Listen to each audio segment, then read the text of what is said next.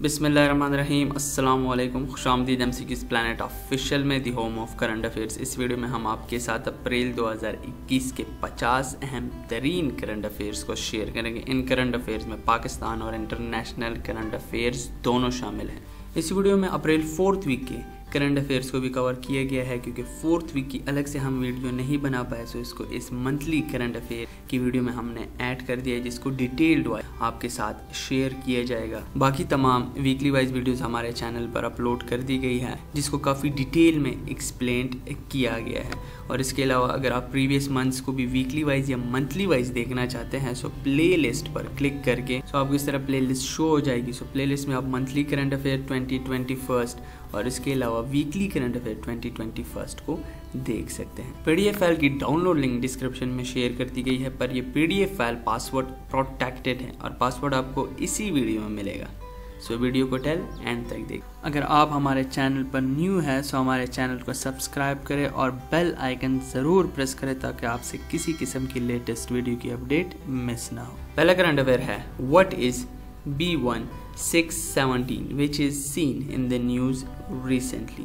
क्या है B1617 जो कि हाल ही में न्यूज़ में दिखाया गया है? So the correct option is option C, covid variant. पहले आपको समझाते चले कि वेरिएंट क्या चीज़ है। सो वेरिएंट बेसिकली वायरस होता है, लेकिन उसका जो जेनेटिक सीक्वेंस होता है वो अपने पेरेंट से मुख्तलिफ होता है। इसमें म्यूटेशन भी होती है। म्यूटेशन पेरेंट वायरस ही होता है, लेकिन उसका जेनेटिक सीक्वेंस चेंज हो जाता है। वेरिएंट वायरस होता है, लेकिन उसका जेनेटिक सीक्वेंस अपने पेरेंट से मुख्तलिफ होता है। और स्ट्रेन इन सब में से काफ़ी खतरनाक है, जो कि वेरिएंट होता है, मींस जो कि अपने पेरेंट से भी मुख्तलिफ होता है और उसके अंदर भी मैनी म्यूटेशंस होती है, मींस उस वायरस के अंदर मैनी जेनेटिक सीक्वेंसेस होती है। सो इंडिया में हाल ही में B1617 variant of covid disease पाया गया है, और ये पहली बार इंडिया में ही पाया गया है।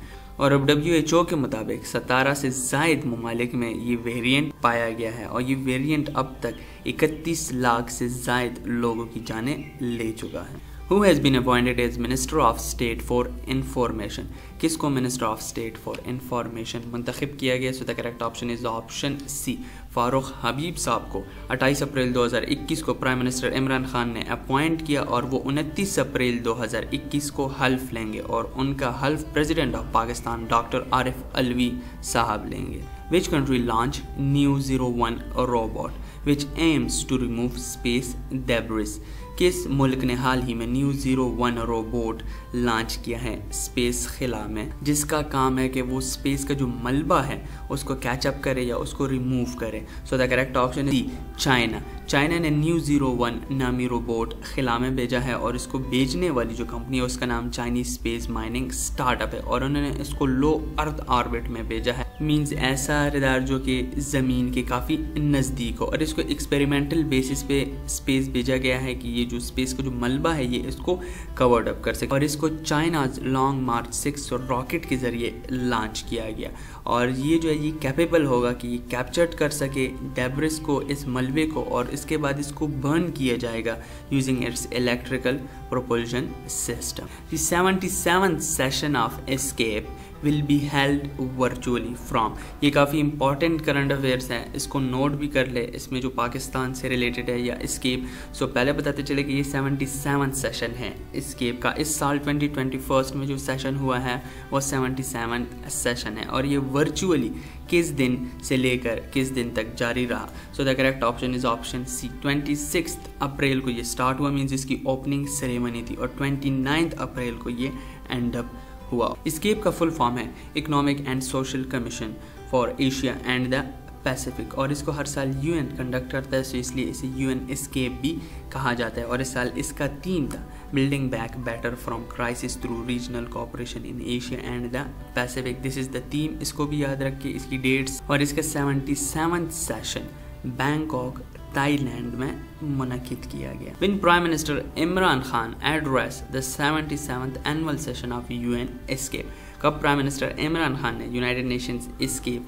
के 77th एनुअल सेशन से खिताब किया? So the correct option is option B 26 April 2021 means उनके जो ओपनिंग सेरेमनी के जो स्पीकर्स थे उसमें इमरान खान भी शामिल थे और उन्होंने 26 अप्रैल 2021 को United Nations economic and the social commission for Asia and the Pacific से खिताब किया। And this is one of the important Pakistan current affair जो कि अपकमिंग पाकिस्तान करंट अफेयर्स के सेक्शन में आ सकता है। According to don, A Pakistani PM will speak at the annual UN escape session for the. तो डॉन के मुताबिक इतनी बार हो चुका है कि कोई Pakistani prime minister UN escape के एनुअल सेशन से उन्होंने खिताब किया हो। So the correct option is option A, पहली बार। सो ये एक अनदर इम्पॉर्टेंट पॉइंट है कि पहली बार किसी प्राइम मिनिस्टर, किसी पाकिस्तानी प्राइम मिनिस्टर ने यूएन एस्केप सेशन से खिताब किया है। Which country has launch the तियानी module to space? किस मुल्क ने तियानी नामी मॉड्यूल हाल ही में स्पेस भेजा है? So the correct option is option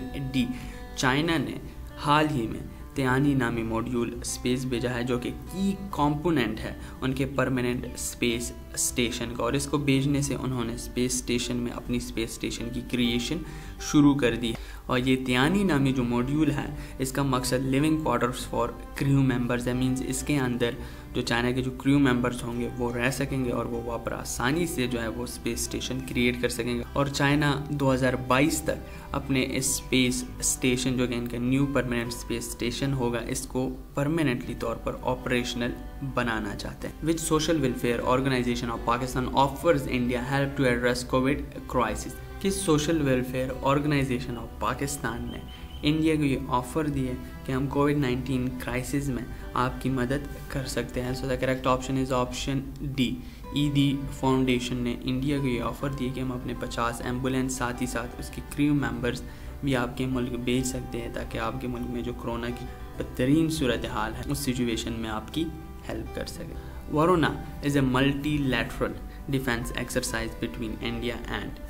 Varuna जो कि मल्टीलैटरल डिफेंस एक्सरसाइज है जो कि हर साल इंडिया और किस मुल्क के दरमियान मुनक्किद किया जाता है? So the correct option is option C, France. और ये बेसिकली नेवल एक्सरसाइजेज है जो कि इंडिया और फ्रांस की नेवल फोर्सेस के दरमियान कंडक्ट किया जाता है और इस बार इसका 19th एडिशन है। वरुणा 2021 जो कि कंडक्ट किया गया है, ये इसका 19th एडिशन है और ये 27 अप्रैल 2021 को ख़त्म हो गया है और इसको अरेबियन सी में कंडक्ट किया गया था और इसमें एडवांस एयर डिफेंस और एंटी सबमरीन प्रोग्राम्स को इंक्लूड किया गया, उसकी टेस्टिंग की गई, इंटेंसिव फ्लाइंग ऑपरेशंस किए गए, इनके जो फ्रिगेट्स थे उनसे एंटी एयर वेपन फायरिंग और इसके अलावा और मैरीटाइम सिक्योरिटी ऑपरेशंस इस एक्सरसाइज में किए। और आपको यहाँ पर ये बताते चले कि जितने भी इंटरनेशनल एक्सरसाइजेज हैं वो ज़्यादातर इंटरनेशनल रिलेशंस के पेपर में आते हैं। तो ये आपके करंट अफेयर या इंटरनेशनल रिलेशन के पेपर के लिहाज से काफ़ी इम्पॉर्टेंट है। Quetta hotel bomb blast occurred on.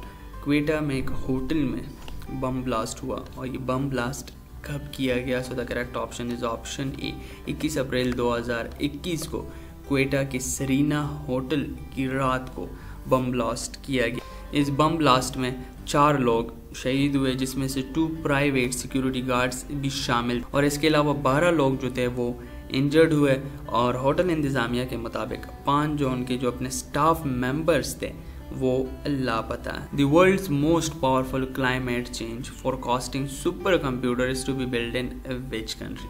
दुनिया का सबसे ज़्यादा मजबूत और ताकतवर तरीन क्लाइमेट चेंज फोरकास्टिंग मीन जो कि आपको बता सकेगा कि क्लाइमेट चेंज फोरकास्ट कैसे हो रही है। सो इस किस्म का सुपर कंप्यूटर किस मुल्क में तामीर किया गया है? So the correct option is option B, UK में इस किस्म का सुपर कंप्यूटर तामीर किया जाए। वो तकरीबन तामीर हो चुका है और इसको 2022 तक ऑपरेशनल बना दिया जाएगा और ये आपको पहले से ही वेदर की फोरकास्ट के बारे में बता देगा। जैसे कि अब कोई तूफ़ान आ रहा है, सैलाब आ रहा है, सो वो पहले से लोगों को इंडिकेशन दे देगा, वार्निंग दे देगा कि आप इस तरह की एहतियाती तदाबीर करें, आप इस जगह पे शिफ्ट हो जाए, इस जगह को छोड़कर ये इतना डैमेज कर सकता है, ये इतना नुकसान कर सकता है। ये तमाम तर मालूमात वो पहले से बता देगा। As per the Julius beer lifestyle index 2021 which is the costliest place to live in the world. Julius beer lifestyle index 2021 के मुताबिक कौन सा शहर दुनिया का सबसे महंगा तरीन शहर है रहने के लिए? So the correct option is option D, Shanghai. China जो है वो 2028 तक दुनिया की बिगेस्ट इकोनॉमी बन जाएगा और इनका जो कमर्शियल कैपिटल है जिसे शंघाई कहते हैं वो दुनिया का सबसे महंगा तरीन कैपिटल है, या आप कह सकते हैं महंगी तरीन सिटी है। और इस इंडेक्स में टोक्यो सेकंड और हांगकांग तीसरे नंबर पर मौजूद है। Who becomes youngest female aerospace engineer of Pakistan? कौन है पाकिस्तान की सबसे youngest female aerospace engineer? Aerospace में एरोनॉटिकल इंजीनियरिंग और एस्ट्रोनॉटिकल इंजीनियरिंग दोनों आते हैं, लेकिन पाकिस्तान की जो यंगेस्ट फीमेल है उन्होंने एरोनॉटिकल इंजीनियरिंग में लाइसेंस हासिल किया है। तो उनका नाम है अरूबा फरीदी, और अरूबा फरीदी ने जो है यूरोपियन एविएशन सेफ्टी एजेंसी से इंटरनेशनल एयरक्राफ्ट मेंटेनेंस लाइसेंस हासिल किया, which is the first non species to be capable of both increasing and decreasing it's brain size. कौन है ऐसा पहला मालूम करदा स्पीशी जो कि अपने ब्रेन साइज को इंक्रीज भी कर सकता है और डिक्रीज भी कर सकता है? So the correct option is option A, Indian jumping aunt. Indian jumping aunt reproduction के लिए अपने जो ब्रेन साइज है उसको नियरली 20% जो है वो छोटा कर सकता है ऑफ इट्स बॉडी, और वो दोबारा से इसी 20% अपने साइज को कुछ हफ्तों के बाद, रिप्रोडक्शन करने के बाद कुछ हफ्तों के बाद ये अपने सर के साइज को दोबारा से ज़्यादा भी कर सकता है। सो इस तरह पहला फर्स्ट नॉन इंसेक्ट है जो कि अपने सर का साइज, ब्रेन साइज जो है वो बहुत इंक्रीज एंड डिक्रीज कर सकता है। Pakistan has created third border cross two Iran for trade and development on 21 April 2021 is. Pakistan ने 21 अप्रैल 2021 को थर्ड बॉर्डर क्रॉस खोला है, मींस अपना तीसरा बॉर्डर ईरान के साथ खोला है फॉर ट्रेड एंड डेवलपमेंट के लिए।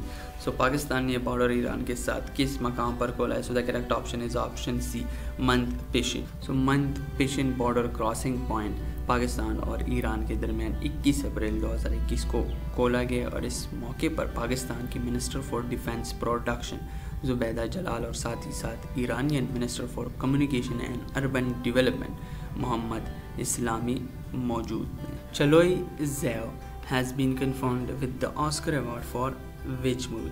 चलोई ज़ेओ को किस मूवी के लिए ऑस्कर अवार्ड से नवाजा गया? So the correct option is option A, Nomadland. चलोई ज़ेओ का ताल्लुक चाइना से है और वो पहली एशियन खातून है जिनको ऑस्कर एकेडमी अवार्ड से नवाजा गया for the category of best director, और इनको इस अवार्ड से अपनी बेहतरीन मूवी नोमैडलैंड की वजह से नवाजा गया, और साथ ही साथ नोमैडलैंड को best picture of the year भी नामजद किया गया है। Recently Saudi Arabia bans fresh food imports from which country? हाल ही में सऊदी अरेबिया ने किस मुल्क से फ्रेश फूड मंगवाना बंद कर दिया है? So the correct option is option A, Lebanon. Saudi Arabia की जानिब से 23 अप्रैल 2021 को ये बैन लगाया गया for the import of fruits and vegetable from Lebanon, और सऊदी अरेबिया की जानिब से ये इसलिए लगाया गया कि वो कह रहे हैं कि ड्रग स्मगलिंग जो है वो बॉर्डर्स पर काफ़ी ज़्यादा हो चुकी है और वो इसको रोकना चाहते, और लेबनान की तरफ से इस पर काफ़ी अफसोस का इजहार किया गया है। Recently which country submarine with 53 on board goes missing? हाल ही में किस मुल्क का सबमरीन जिसमें 53 क्रू मेंबर्स शामिल थे वो मिसिंग है? So the correct option is option B, Indonesia.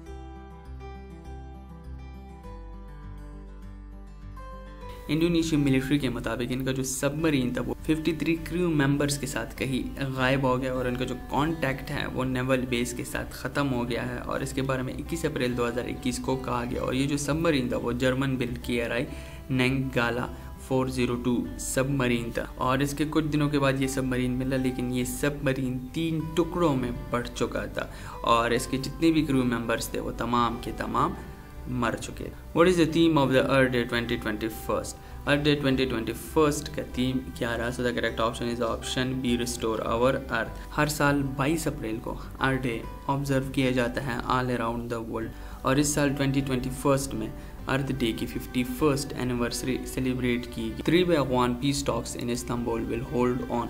3 Afghan peace talks तुर्की के शहर इस्तांबुल में कब मुनक़िद हुए? So the correct option is option B, 23 अप्रैल 2021 को 3 अफ़गान पीस टॉक्स इस्तांबुल में मुनक़िद हुई, और इस पीस टॉक में अफगानिस्तान, पाकिस्तान और तुर्की के फॉरेन मिनिस्टर्स शामिल। और इस टॉक्स की असल डेट 24 अप्रैल 2021 थी, लेकिन तालिबान की न आने की वजह से इसका डेट 23 अप्रैल 2021 को चेंज कर दिया गया। Recently, which country posts global record of the most COVID cases in a day? हाल ही में किस मुल्क ने ये वर्ल्ड रिकॉर्ड या ग्लोबल रिकॉर्ड सेट कर दिया है कि उस मुल्क में दिन में ही सबसे ज़्यादा कोविड-19 केसेस पाए जा रहे हैं? So the correct option is option B.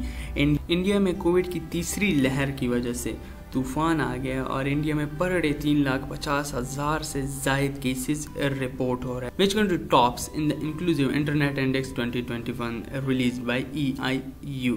किस मुल्क ने इंक्लूसिव इंटरनेट इंडेक्स 2021 में टॉप किया है, जो कि रिलीज किया गया इकोनॉमिस्ट इंटेलिजेंस यूनिट की जानिब से? So the correct option is option A, Sweden. इस इंडेक्स को 14 अप्रैल को इकोनॉमिस्ट की जानिब से रिलीज किया गया। इस लिस्ट में पहले नंबर पर स्वीडन है, सेकंड पर यूनाइटेड स्टेट, तीसरे पर स्पेन है और इसमें सबसे आखिरी नंबर पर बुरुंडी आता है। The EIU in partnership with Facebook has released the Inclusive Internet Index 2021. Pakistan has been ranked at which spot globally? In partnership with Facebook means Facebook की मदद से EIU ने इस साल का Inclusive Internet Index 2021 रिलीज किया। इसमें पाकिस्तान की क्या रैंकिंग है? So the correct option is option D, 90th ranking है पाकिस्तान की। और इस इंडेक्स में चाइना की 39th पोजीशन है, India 49th, Iran 57, Sri Lanka 77, Bangladesh 82 और नेपाल 83 नंबर पर मौजूद है। और साउथ एशिया में पाकिस्तान की सबसे वर्स्ट पोजीशन है। और अगर कंपैरिजन की जाए ईयर की, तो पाकिस्तान का 2018 में 67 था, 2019 में 77, 20 में 89 और 2021 में 90th पोजीशन है। According to the 2021 World Press Freedom Index released by Reporters Without Borders, Pakistan ranked dash out of 180। Reporters without borders की जानिब से वर्ल्ड प्रेस फ्रीडम 2021 का इंडेक्स रिलीज किया गया। इसमें पाकिस्तान की क्या रैंकिंग है? So the correct option is option B, 145। इस रिपोर्ट को 20 अप्रैल 2021 को रिलीज किया गया और इस रिपोर्ट के मुताबिक इंडिया की 142, नेपाल की 106, श्रीलंका की 127, म्यांमार की 140, बांग्लादेश 152 और चाइना सबसे अपनी वर्स्ट पोजीशन 177 पर मौजूद है। इस लिस्ट में फर्स्ट पर नॉर्वे, सेकंड पर फिनलैंड और तीसरे पर स्वीडन। अगर कंपैरिजन की जाए ईयर्स की, तो पाकिस्तान 2019 में 142 पर, 2020 में 145 और 2021 में भी 145 पोजीशन पर बरकरार रहा। When the 2021 edition of Wisden Cricketers Almanac was published, कब विजडन क्रिकेटर्स अल्मनाक 2021 का एडिशन शाया किया गया? So the correct option is option B, 15 अप्रैल 2021 को क्रिकेट रेफरेंस बुक शाया की गई है और ये हर साल यूनाइटेड किंगडम में शाया की जाती है। और इस साल इसको 15 अप्रैल 2021 को शाया किया गया और ये 5 cricketers of the year, leading cricketer in the world, leading women cricketer और T20 क्रिकेटर्स को नामजद करती है। सो 5 क्रिकेटर्स में पाकिस्तानी क्रिकेटर मोहम्मद रिजवान का नाम भी शामिल है। Who became the first ever Hindu woman deputy superintendent of police in Sindh Police? कौन है पाकिस्तान की पहली Hindu women DSP in Sindh Police? So the correct option is option C, Manisha Ropeta. Recently, which Islamist party has imposed a ban by the federal government under the Anti-Terrorism Act ATA 1997?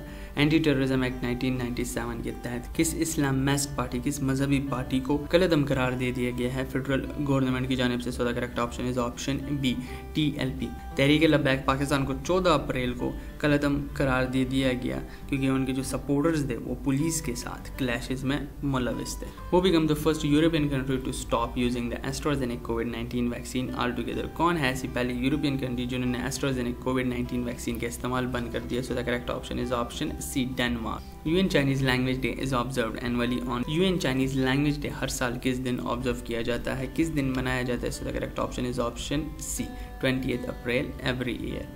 Prime Minister Imran Khan reshuffled federal cabinet, appoints who as the country's new finance minister? Prime minister Imran Khan ने अपने federal cabinet को हाल ही में reshuffle किया है। सो इस reshuffle में कौन है पाकिस्तान के new finance minister? So the correct option is option D, Shaukat Tarin. Who is the current federal minister for economic affairs? कौन है currently Federal Minister for Economic Affairs? So the correct option is option C, Umar Ayub. Who is the current Federal Minister for Energy? किसको reshuffle में new federal minister for energy मंतखब किया गया? So the correct option is option A, Hammad Azhar. Who is the current Federal Minister for Industries and Production? किसको reshuffle में new federal minister for industries and production मंतखब किया गया? So the correct option is option A, Khusro Bakhtiyar. Who is the current federal minister for information and broadcasting? कौन है current federal minister for information and broadcasting? So the correct option is option C, Fawad Ahmad Chaudhary. Who is the current federal minister for science and technology? Federal minister of science and technology किसको मुंतखब किया गया है? So the correct option is option B, Shibli Faraz. हाल ही में किसको 5वीं बार डिजबूती का president मुंतखब किया गया है? इस्माइल उमर गुल्ला इज द प्रेसिडेंट ऑफ डिजबूती, और इसको दोबारा से डिजबूती का प्रेसिडेंट मुंतखब किया गया है 10 अप्रैल 2021 को according to provincial result. Recently UAE names first women astronaut in its space programme named. हाल ही में यूएई ने अपने स्पेस प्रोग्राम के लिए पहली खातून का नाम नामजद किया है। उनका क्या नाम है? सो नूरुल मैतरूशी उनका नाम है, और 10 अप्रैल 2021 को 2 एस्ट्रोनॉट्स को यूएई की जानिब से नामजद किया गया, जिसमें नूरुल मैतरूशी का नाम भी शामिल। Which country has unveiled advance uranium enrichment centrifuge recent? हाल ही में किस मुल्क ने यूरेनियम इनरिचमेंट सेंट्रीफ्यूज की नुमाइश की? सो ईरान इज दैट कंट्री, और उन्होंने 3 सेंट्रीफ्यूज की नुमाइश की है, जिसमें पहला 164 IR6, दूसरा 30 IR5 और तीसरा 30 IR6 शामिल। Interest free loan scheme launch for tribal districts. KP government ने खूवत फाउंडेशन के साथ एग्रीमेंट साइन करते हुए ट्राइबल एरियाज के लिए इंटरेस्ट फ्री लोन स्कीम मुतारिफ कराई, और इस स्कीम के तहत हर शख्स को 75,000 रुपए तक लोन दिया जाएगा, लेकिन ये इंटरेस्ट फ्री होगा, और इसकी कुल लागत ₹1 बिलियन है। और इस फंड में 25% कोटा वुमेन के लिए, 5% स्पेशल अफराद के लिए और 2% ट्रांसजेंडर पर्सन के लिए मुख्तस किया गया है। विच पॉलिटिकल पार्टी कैंडिडेट वोन डस्का री इलेक्शन? किस पॉलिटिकल पार्टी के कैंडिडेट ने डस्का NA 75 का इलेक्शन जीता है? सो पाकिस्तान मुस्लिम लीग नून की कैंडिडेट सैयद नौशीन इफ्तिखार ने 10 अप्रैल 2021 को ये सीट जीती। Who is the current chairman of federal board of revenue? किसको फेडरल बोर्ड ऑफ रेवेन्यू का न्यू चेयरमैन मुंतखब किया गया? So the correct option is Asim Ahmad. Asim Ahmad को 9 अप्रैल 2021 को असाइन किया गया। Prince Philip Duke of Edinburgh the husband of queen Elizabeth II died on? Prince Philip जो कि ड्यूक हैं एडनबर्ग है और साथ ही साथ क्वीन एलिजाबेथ के शोहर थे, वो कब इस जाने फानी से रुखसत हुई? 9 अप्रैल 2021 को इनकी मौत वाक़िया हुई। Noman Aslam posted as DG नैब मुल्तान। नोमान असलम को DG नैब मुल्तान मुंतखब किया गया। नैब stands for national accountability bureau. इसको 1999 में बनाया गया, और इसका कोई पेरेंट डिपार्टमेंट नहीं है, मीन्स ये ऑटोनोमस है, खुद मुख्तार है, और इसका हेडक्वार्टर इस्लामाबाद में वाक़, और इसके करंट चेयरमैन जावेद इकबाल है। Recently Russia registered world first covid vaccine for animal. हाल ही में रशिया ने दुनिया का पहला कोविड-19 वैक्सीन फॉर एनिमल्स रजिस्टर्ड करा दी, और इसकी मास प्रोडक्शन अप्रैल से शुरू की जाएगी। इंडिया ने तेज तरीन रोडें बनाने का वर्ल्ड रिकॉर्ड कायम कर दिया, और इसके बारे में Indian union minister Nitin Gadkari ने 2 अप्रैल 2021 को बताया, और इंडिया ने अपना ये रिकॉर्ड गिनीज वर्ल्ड रिकॉर्ड में भी दर्ज करा दिया है। Russian foreign minister Sergei Lavrov official visit to Pakistan from 6 to 7 April 2021। Russian foreign minister ने पाकिस्तान का दौरा ऑफिशियल दौरा किया 6 से 7 अप्रैल 2021 तक, और इस दौरे में उनके साथ Russian special envoy on Afghanistan ज़मीर कैबलॉव भी मौजूद थे। स्वात एंटी टेररिज्म कोर्ट जज Aftab Afridi assassinated. Swat anti terrorism court जज आफ्ताब अफरीदी को कत्ल कर दिया गया, और इस कत्ल में उनकी बीवी को भी बीबी ज़ैनब, डॉटर किरण और ग्रैंडसन मोहम्मद सनान शामिल थे। इन तमाम को कत्ल किया गया 4 अप्रैल 2021 को।